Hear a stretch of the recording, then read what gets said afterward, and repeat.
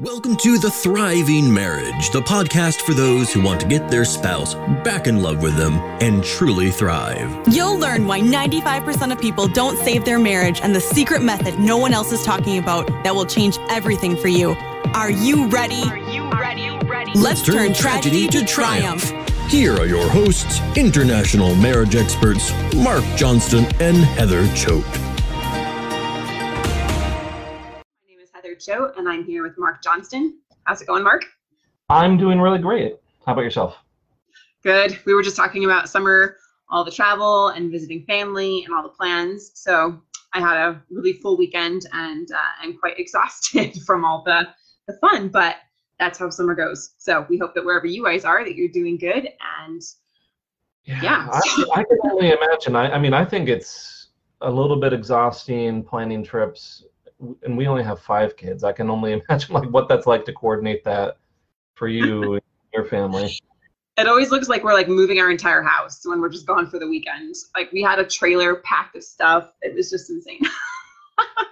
My kids keep trying to convince us to get the full-size van, and we've been reluctant to make that upgrade. But I can only imagine for you guys. No, it looks like we're preparing for doomsday or something. All right. Well, today we're going to be talking about habits that end or destroy a marriage. Before we get into that, though, I wanted to share a client win. So I'll go ahead and share that one. Every week we like to focus on where we're making progress and what's going right. And so as we share these wins, I encourage you to as well look at something that went well this week, maybe something that you did better on, maybe something that you've been struggling with for a while that you finally had a breakthrough on. Because it's really important that we focus on what's going right. We tend to focus on everything that's not. And today, this topic, I don't know, I feel like it's really important that we lay a really good foundation of focusing on the things that are going right and focusing on what is in our control rather than pointing fingers and blaming. Because we're looking at habits that are unhealthy for a marriage. It's easy to be well, it's all their fault and all these things. But let's focus on what we can control, take ownership of our part and what is going right, because that's where our power lies. So this client says, love you, Heather. You, Mark, and Anna, one of our coaches here, helped me immensely. Hold on just a second. My screen cut off. Oh, help me immeasurably. Relationship reboot and the PATH method changed my thinking and moved my focus away from my pain and perspective to his pain perspective. Helped me focus on being better, not bitter, and to stretch and grow into the best version of me. You stirred hope. Thank you. Consider me a forever friend and top fan of what you and Mark and your team are doing. Showing people that there is hope in what feels like a hopeless situation. God bless. So that's an awesome win, and I'm really grateful for this amazing woman. I'm noticing my camera is freaking out, I think. Can you hear me okay? Yeah, everything looks fine on my end. Okay, for me it's flashing. So flashing my profile picture and the video, so whatever.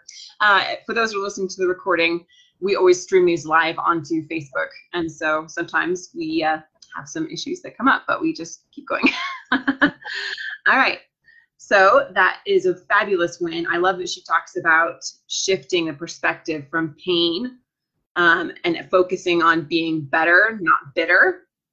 And that her husband is also kind of shifting that narrative as well. Mark, what do you see as far as that narrative there? If things are painful, I feel really bitter, and going through the journey of letting that go so that we can be better. Well, what I notice here that she comments on, and what I think we like to focus on in our program, is she turned things away from kind of her own perspective and being bitter there, and gained some extra perspective on what her husband was going through. And I think that quite often leads to some really big wins. Now, do I think this is exactly what is needed for everyone? No, well, I think it helps in many cases, but it may not be the exact thing that everyone needs. But I think right here, from what she was describing, it's exactly what she needed. And like I said, I do think that quite often that very first step is gaining that extra perspective for yourself and for your partner. Awesome. Well, I just had a toddler come in the room. Like I said, we do these live, so I'm going to turn off my microphone. And Mark, you can go ahead and go into our content. I'll be back in a second. Yeah, no problem. So yes, the topic here we were saying, okay, what habits end or destroy a marriage? Now we worded it like that on purpose because here's the thing. I don't think that a single event typically causes the end of a relationship. And you might be saying, okay, well, Mark, what about, and you might say things like an affair, or what about this or that, or whatever it happens to be. My opinion here is that singular damaging events are usually the culmination of poor habits. So we might have an affair, yes, and that might be the straw that breaks the camel's back. But the affair is a result of many other choices that led up to this event. And that's why I wanted to talk about these habits, because if we can catch these things early on, it's much easier to avoid that culminating event, that big disaster that usually spells the doom for the relationship. Now, when I was writing this, I was thinking to myself, okay, well, an easy way to start the discussion, I could have just gone into John Gottman's theory, his discussion of the 4 horsemen of divorce. We could say, okay, Gottman, very well-respected researcher in terms of relationships and marriage. I could just use his stuff and we could call it good. But, I think we've talked about that before on the podcast. And, personally, I love Gottman's work. I think, we use a lot of his ideas, but I don't think this describes everything. But I did want to touch on it briefly in case you are not familiar with it, because it is a really great idea. We agree 100%. I just don't think it describes everything. I was bringing up the topic of Gottman's 4 horsemen of divorce. I didn't want to spend a whole lot of time on this because we've discussed this in previous podcasts. It's pretty well known. You can look it up and lots of people comment on this. But just in case you're unaware, John Gottman, very famous researcher, got really good at predicting which couples would eventually divorce within the next several years or so. And he said that there's 4 things that predicted this. It was defensiveness, stonewalling, criticism, and contempt. Now, what I'd like to comment on all of those, and this gets into our habits that destroy a marriage, a lot of these things are about feedback, about how it's shutting down feedback or giving damaging feedback. If we look at this, if we talk about like this, like Gottman's 4 horsemen, like Gottman's criticism and contempt are about providing poor or damaging feedback.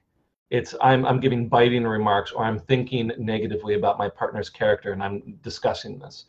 Or stonewalling and defensiveness are about not receiving feedback well. Either I'm retreating and not hearing the feedback, or I'm just shutting down, or I'm getting angry and upset and fighting back against the feedback.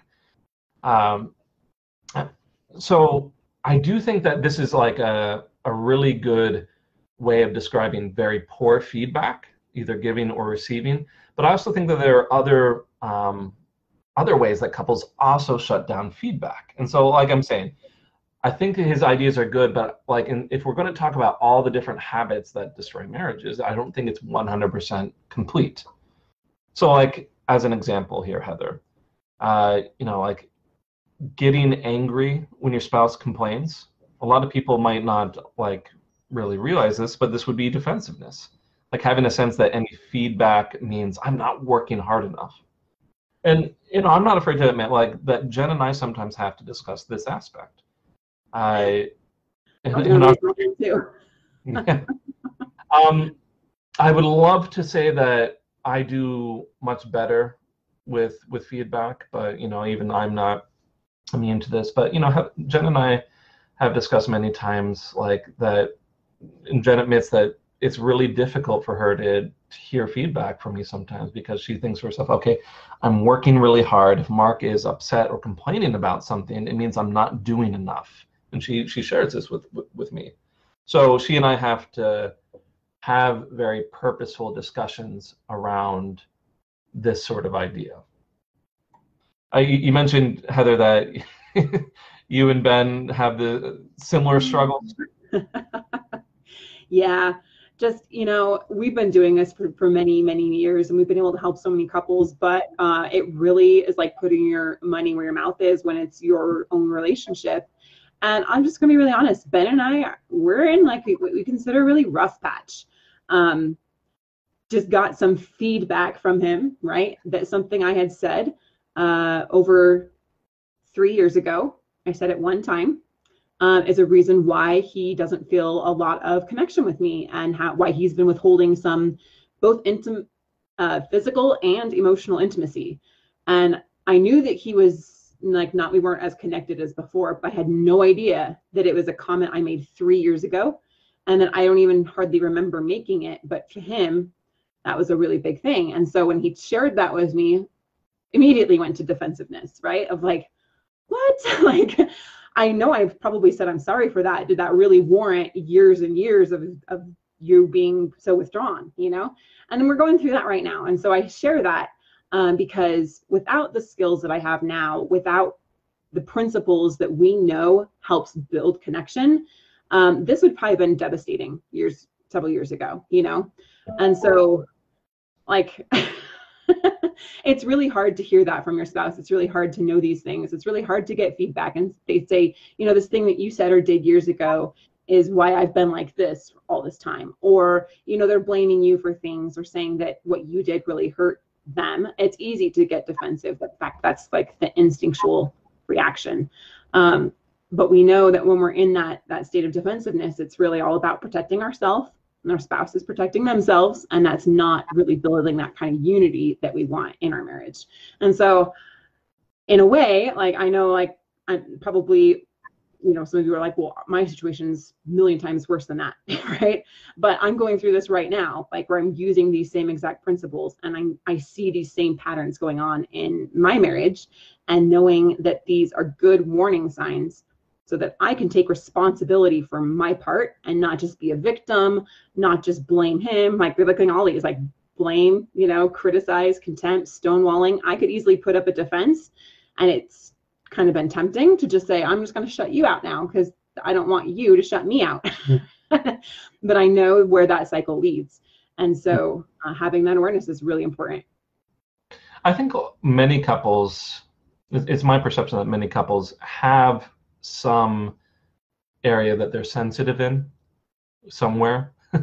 Everyone has like their weakness. Like I said, like Jen really has difficulty with receiving feedback and then feeling good enough. I know, I think I've mentioned, like, my struggle in our relationship is, feeling like being able to receive that care, or like being able to like accept that it's a weird, complicated thing. I mean, we could get really into this, but what I'm pointing out is that I think most couples have some sort of area that they're a little bit sensitive in, and right there, what you're talking about, that could turn into something devastating for you and Ben, or for myself, me and Jennifer.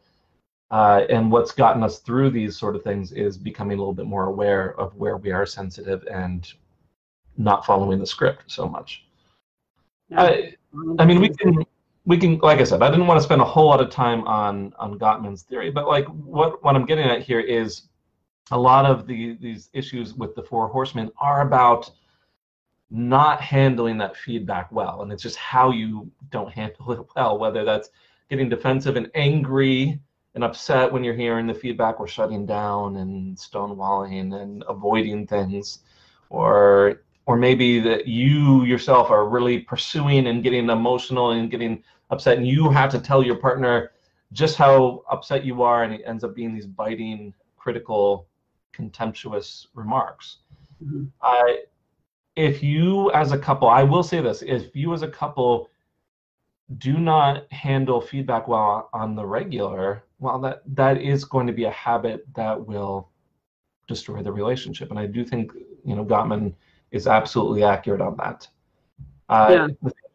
With that being said, though, like, and we're going to go into some more of these things, it could seem really doom and gloom, and that's not what we're about, though. It's important to have awareness about what these underlying issues are and the deeper root issues that are causing these cycles or these patterns, these, habits that we get into with each other. But that's why we have the whole path process, is how to change these. So I can understand, like, you're like, oh yeah, I've got that one, and we got that one, and he does this and she does that, and right, and it's very easy to be like, oh my goodness, like we're struggling with all of those things, there must be no hope for us. And that's not true. It's just important to have awareness about where you are so that you can start to choose some new cycles and some new patterns. I really like the other side of the coin of this. Now, I don't think that when I was reading Gottman's books that he connected these two principles, but I do recall him saying, like, one of the most important skills that a couple can have in order to be healthy is the ability to repair after conflict. Mm-hmm. And I do think that these are opposite sides of the same coin. Like, can you handle feedback well? And the thing is, his point why he made this comment, he said that basically no relationship is going to be perfect. You're going to need feedback at some point, and you're going to have some conflict at some point. Can you recover from that? And he said that right there is the most important skill. Yeah. And I do think that the healthiest relationships are ones that have an ability to tell their partner when something isn't going well, and that support is needed, and for that partner to hear that and provide the support. I'm just reading the comment that popped up here by Christine. I'm sorry, I got distracted a little bit. So we'll probably come back to that in just a moment. Any more comments, Heather, on feedback? Yeah, let's go a little deeper in, like, the shutting down feedback, giving damaging feedback, and showing what that looks like in examples that we've seen with our clients and even in our own marriages. Sure. As an I'll share, from personal experience. Like, this has been the dynamic that Jen and I have struggled with, and where it could have gone wrong is, I'm really averse to, like, I for some reason I'm very sensitive about other people getting upset around me. Like, I don't like it, and I tend to avoid it. So the dynamic that happens between Jen and I is where, I try to give some feedback. I see that Jen is upset when she receives this feedback. And so previously my tendency was to back off. Like, oh, it's actually not that important, and I'm just going to back off from this. And, so what ends up happening is I don't feel heard. Mm-hmm. And this is very frequently what happens in these pursuer-avoider sort of dynamics. If you have someone who is avoiding things, they're going to either avoid bringing up their own concerns, and that builds up a fair amount of resentment, and that can result in that resentment eventually exploding or bubbling out and coming out sideways. So I see that kind of dynamic quite frequently. I've lost my train of thought, I'll be honest. So that was one example. I do know, like, other examples of this in terms of, like, if we were to go into stonewalling as an example, where we, once again, a pursuer-avoider sort of dynamic, where we have someone who wants to bring up the challenges, they want to discuss problems, and we have a partner who's like, I don't want to deal with this problem, I don't want to hear it, this is stressful, it's too emotional. Quite often I hear in these same sort of situations, I hear the person who is stonewalling say things like, I'm feeling judged, or I'm feeling like this is too much, this is overwhelming. And so they just don't have the conversations at all. Mm-hmm. There's lots of different ways that these can manifest. If I had to really summarize what this looks like, it's usually when feedback becomes personal or it becomes overly emotional. And it can look like differently depending on what those emotions are. If you could be really, as an example, critical if you get really sad or angry and you're just really riding those emotions and you're the one that wants to bring it up. At the same time, if you're the one that's avoiding things, you can get sad and angry and just shut down. And then that turns into stonewalling instead of criticism or contempt. Mm-hmm. But I think in almost all these cases, it comes down to those two things. It's when feedback becomes overly emotional, or when feedback becomes overly personal. So how then would we be able to have a conversation where we need to give feedback to our spouse or they need to give feedback to us that wouldn't be really emotional, and be done in the right way, right? How could we have that conversation and be able to give that feedback and receive that feedback in a healthy way? So I think there are different ways depending on who you are. Like I've mentioned in previous podcasts, so Jen and I are seeing a life coach, and I noticed that this coach really, really likes people being in tune with feelings, and like his solution to a lot of things is like, okay, let's actually have you experience some of those feelings that you are putting down. And I think that there's a lot of merit in that for many people. That's so he might say that, okay, we can make this less emotional by having an outlet for your emotions. For me personally, I get that. I don't know if I 100% agree. I think that's good for a lot of people. For me, I like to personally like analyze things, and I like to be a little bit more cerebral. So like for me, I need to remind myself, okay, like this is a situation that it's necessary for feedback to happen. I'm gonna say that I have to remind myself this is not something that's personal. I think, and I just kind of, for me personally, I have to consciously say, okay, I'm going to shut down these emotions, and I'm going to look at this much more logically. But I do think that like I'm a different sort of person in that regard, and like this is something that I've had to get used to many times as I deal with very emotional people in sessions. What I'm getting at here is I think there are different approaches to this. There are different ways to get to the same outcome. But I do think that same outcome is what's needed, is to be able to step away from emotions, either through having a healthy outlet or being able to, just mentally step away from some of these emotions. Yeah. And certainly there's a lot of actions that you could do for that. What were you saying? Yeah, and so I think that's part of the work that we all have to do, right? Is we can say, okay, the way I've been doing this hasn't really been working. I have been over emotional. I have made it really personal, and it's kind of backfired. And so what do I need to do to approach these feedback moments from the healthiest place possible for me and the relationship and my spouse? And then discover what that looks like for you. For me, that looks more like processing through emotions. I'm not sure if it's like an outlet to the emotion, but it's processing through it. It's allowing myself to feel it fully in a way so that then I can kind of let it go and let it not feel so dominating inside me.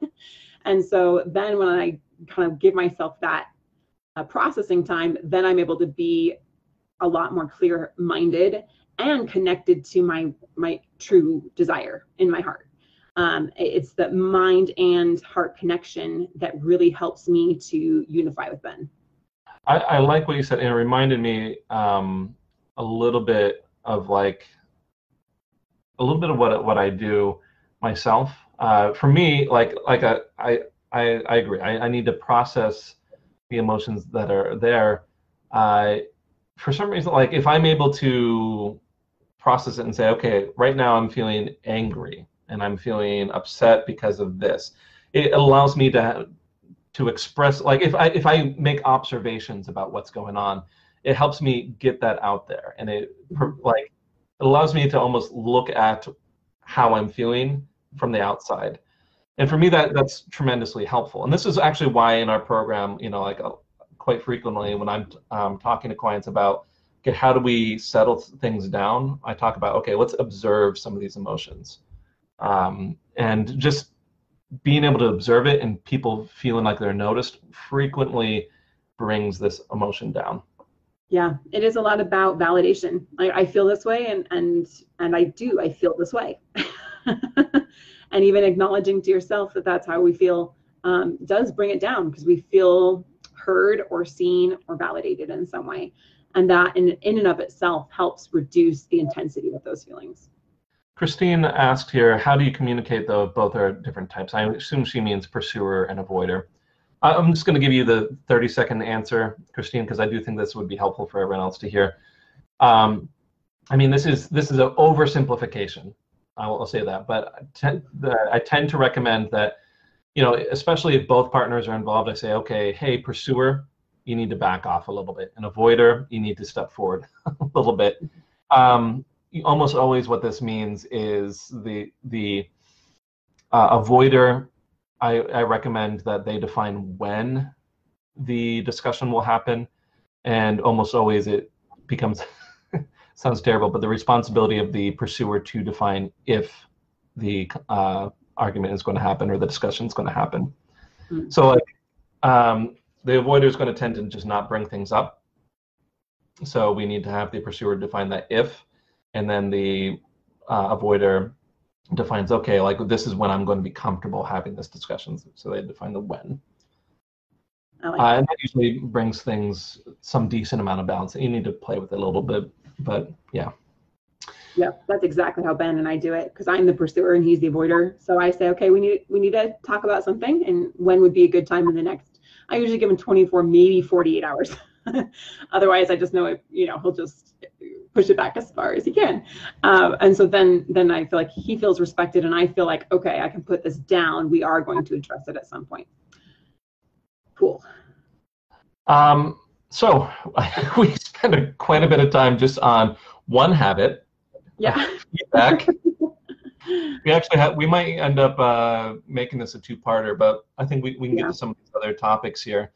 I think the next habit that really tends to break down a relationship is if there is restraining space for individual wants or needs. Like if there's a lot of resistance to things that are positive in someone's life. So what this might look like, it might be, here's someone who provides feedback. Say, hey, I really am interested in X, Y, or Z. And the other partner doesn't really see these wants or desires as a necessity. And these, I'm going to give some real examples of things that I've seen with clients. So I've seen this break down many relationships, as in, I remember one client whose partner wanted to go to school. And my client was like, okay, you don't need to go to school. You don't need to go through all that trouble. I make enough to provide for both of us, so why bother? It's just gonna cost money and all this effort. The point was, like, my client in this example wasn't really looking at the desire. They weren't really considering what was needed. They were focused on other things. And it's not that my client was malicious or trying to control things. It's just that he wasn't really in tune with what his wife needed. Or another example, I saw this with a friend recently, where the husband is saying, okay, I don't want to travel, I'd much rather just stay at home, in response to the wife's desire to go out and have adventures and go out on vacations. He's like, I'm comfortable here, why don't we just relax, we'll have a staycation here. And like the wife that I was talking to, she's like, like what? Like this was maddening to her that her husband didn't want to go out. As a even more real example, very recently, between Jen and I, Jen has been, sometimes I describe my wife as a gypsy, as in like every once in a while she's like, okay, if anyone's seen the movie Chocolat, there's a gypsy character and she's like, okay, the west wind is blowing, which means it's just time to move. It's time to move on. And this is how my wife is sometimes, and that west wind is moving, and we've been in the same location now for like 10 years, and she's like, I gotta move. I could easily say, okay, the kids are in a really good school, they've established friends, and we don't need to move because, you know, I could work from anywhere because I work remotely. How I've been approaching this, though, is I've been saying, okay, this is really important to you. Why don't we look at some houses? Why don't we go visit your parents who live in North Carolina, another state, and why don't we look at houses while we're there? And let's explore some options, and let's see what, you know, our house could go for at this point. And so I'm making it a point, even though that I don't feel any strong desire or need to move, I'm making it a point to really make sure that Jen feels supported in this desire. And I think this is what tends, you know, if this isn't handled well, what tends to break down some relationships. I do think that a lot of times when this goes wrong, the habit stems from a lack of consideration or empathy. Not that it's purposeful. I don't think, you know, most of the time when I encounter this out in the wild or out, you know, with clients, it's not like the person who isn't considering these wants or needs. It almost seems like they're more clueless rather than like they're purposely trying to shut their partner down. It's more like this lack of awareness of what is actually needed. And it's largely because, you know, each partner essentially is looking at their own perspective of things. So the one partner shutting it down is like, well, I don't need this. Why should you need it? And you get that message enough and it can feel stifling or controlling. Right. And then the next one, if we're good to keep going. Yeah, sure. All right. Which is a little bit more of that intentional, is punishment, withholding, controlling tactics. And again, this one kind of strikes true for me in my marriage right now. But what that looks like is like, you know, you did this to me, so now you have to go sleep on the couch, or I'm going to go sleep on the couch, or I'm going to withhold intimacy. I talked about that as a punishment. It's a manipulation. It's a way to control. And again, I'm experiencing this right now in real time. So it's a, you said this one thing to me 3 years ago, so I'm going to withhold intimacy from you. I'm going to not connect with you in this way to punish you. And then like requirements before one partner or another can get what they need, right? So you have to do this before I'll give you this. We hear this a lot, and it is the destructive side of the intimacy cycle of where you didn't do this for me, so now I'm not going to do this for you. And then they feel like, okay, well, you didn't do that for me, so now I'm not going to do this for you. And I won't do XYZ, like I won't open up emotionally. I won't have sex with you. I won't let you spend time with the kids, whatever it looks like, right? Until you XYZ. And so there's a lot of this passive aggressiveness, I think is probably a good word, that's going on. It's not, it's usually not said with words so much. It's more said with actions. So there's a story here of John and Sarah. You want to share that one, Mark?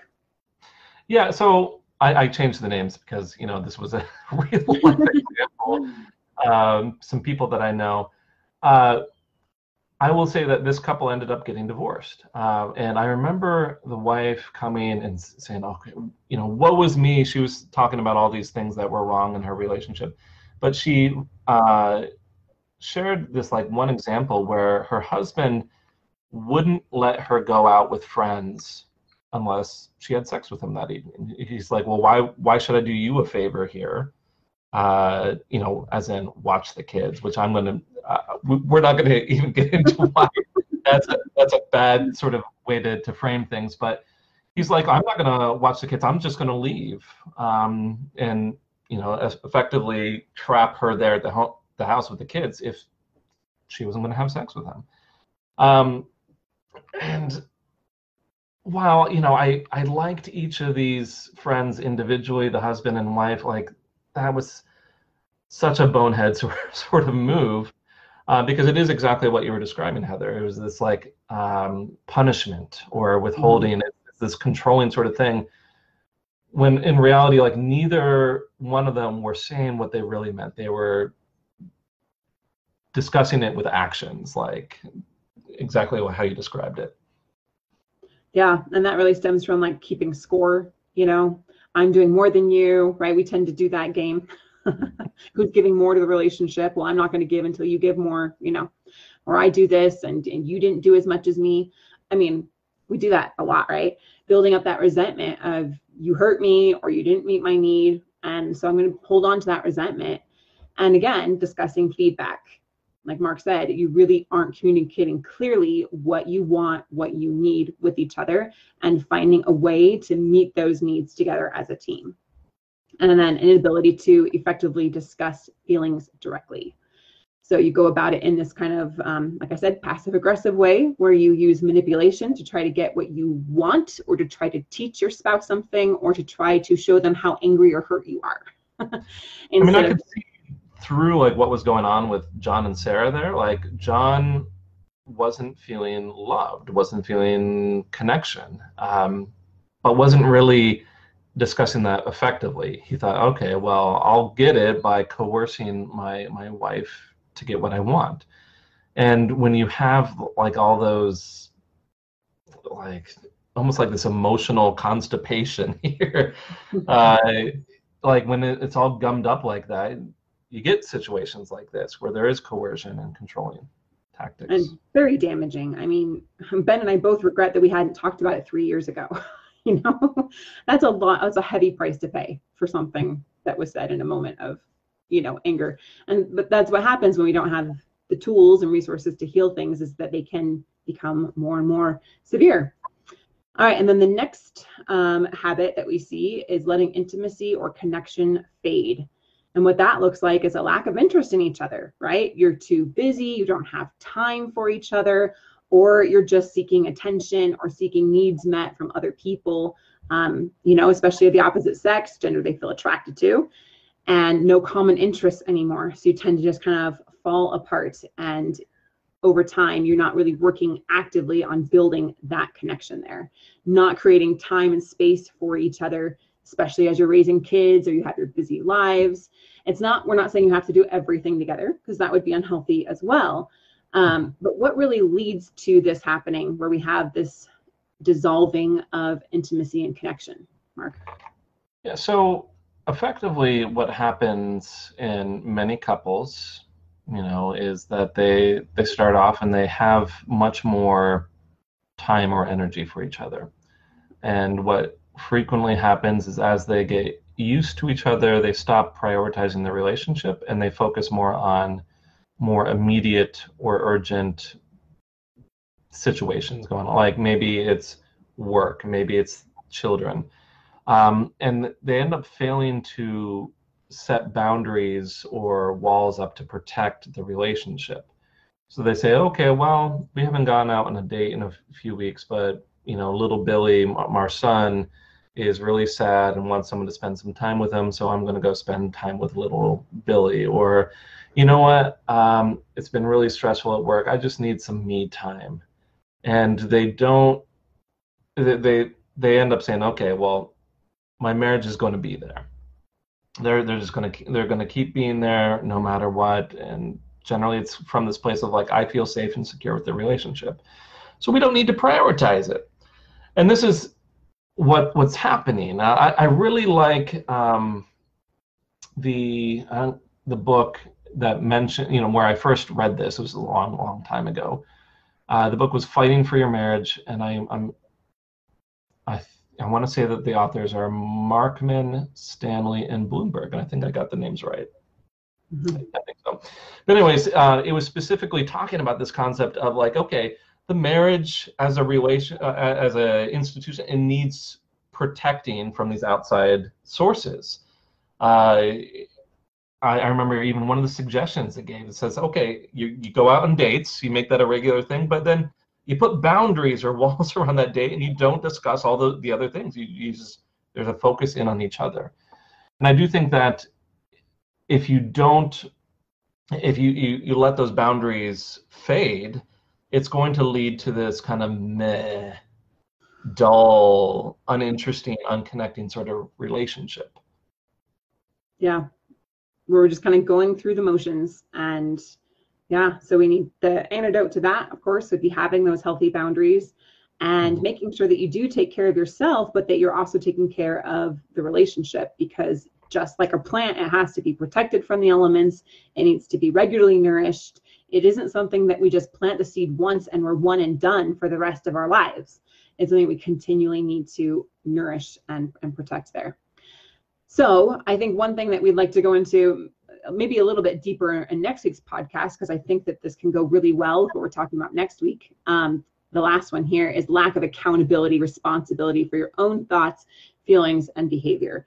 I know that a lot of us, when we're listening to probably this podcast right here and the things that we talked about, you're saying, oh, I see my spouse does that. I see my spouse does that. I see my spouse does that.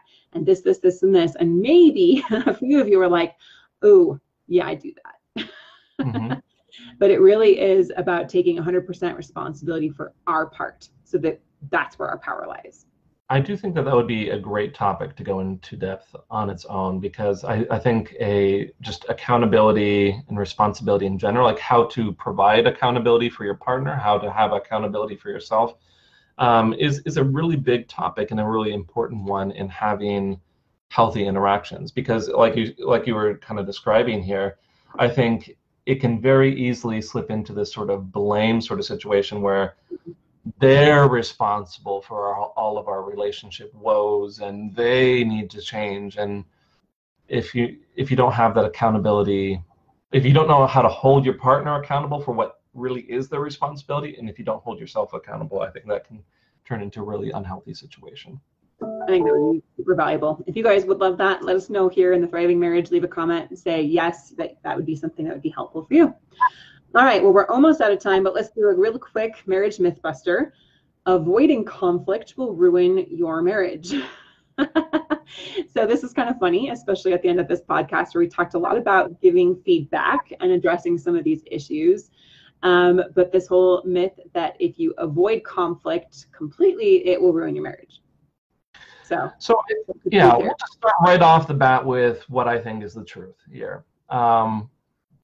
And if you guys have been watching or listening into these podcasts, you almost always, I come to the conclusion that there's a little bit of truth to some of these concepts and there's a little bit that's not. In this case, I do think that balance is often needed with conflict between letting go of some of the small things and speaking up when you have difficulty letting things go. As an example, like if you were annoyed at some small habit that your spouse does, and you kept bringing it up and you kept saying that this is a big problem, like something that's very small, I think that would be problematic, and that would lead to a high amount of stress. And in certain partners, I think that would lead to shutting down and not being able to connect very well. At the same time, a lot of what we've been talking about today is you do need to be able to resolve some concerns. I do think that this sort of myth is centered right around exactly what we were talking about in terms of the pursuer-avoider sort of dynamic, where one partner prefers to meet conflict head-on and pursue it until it's settled, and another partner might prefer to let go of many of the smaller conflicts. Otherwise, I don't think that even this concept would really come up all that much. Mm-hmm. The avoider argues that these conflicts are just, they're not worth it, or they're too much trouble. And the pursuer argues, okay, well, we need to deal with this now. And I'll admit, like I mentioned earlier, I tend to lean more towards the side of avoiding arguments, but at the same time, I recognize that the healthiest relationships eventually settle their major conflicts. I really like your system there, Heather, that you mentioned. You're like, you bring something up, and you give Ben the space to decide when the two of you are going to discuss it. Or like I mentioned, the pursuer is going to define if there's a conflict, and the avoider is going to define when. I think that's a really good system. Avoiding conflict does run the risk of building up resentment until it builds out so much that it can explode. And we see this a lot with our clients. At the same time, if you pursue each and every problem doggedly until everyone is 100% satisfied, well, that may be an unattainable goal. And if you keep chasing conflict like that, it just becomes exhausting. And someone is just going to prefer to leave those things alone. And so therefore, the key is open discussion with this dynamic if this is a problem for you as a couple, and balance. Like I said, I think the really just basic system that works really well is that each of you gets to define something, if or when. And I mean, as I mentioned earlier, I think this is a way oversimplification, but I think that's a really good place to start and see how well that works. So in terms of the myth of this thing, it's both true and not true. You don't want to avoid all conflict. You also don't want to pursue all conflict. Pursue all conflict, right? Beautiful.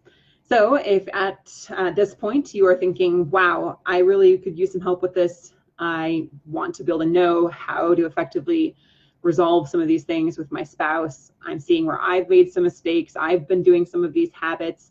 I've been doing, my partner's had some of these habits, and we see that this isn't a good trajectory for our marriage. Then we encourage you to book a free call with us at highthrivecoaching.com/apply so that we can show you how to use the PATH method, going from the place where your spouse wants out, maybe you want out, to being able to reconcile these differences, overcome these misunderstandings, build real lasting connection and trustworthiness between you so that you have a thriving marriage. So I encourage you guys to do that. And next week, we're going to discuss accountability, responsibility, and how to address this in your marriage. Thank you, Mark, and we hope that you have a wonderful, thriving day. See you, everyone. Thanks for listening to The Thriving Marriage, your A to Z blueprint for not just surviving marriage, but thriving. Until next time, my friends, thrive on.